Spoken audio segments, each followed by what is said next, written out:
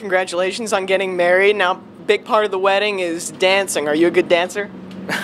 No, I was not a good dancer, but we had a good time, and definitely a night I'll never forget. Which of the NASCAR drivers is a good dancer?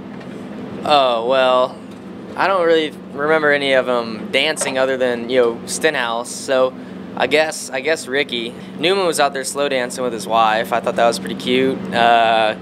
But yeah, Ricky is a future Chippendale. Oh, I like it. I was watching NASCAR America. You guys were talking about food.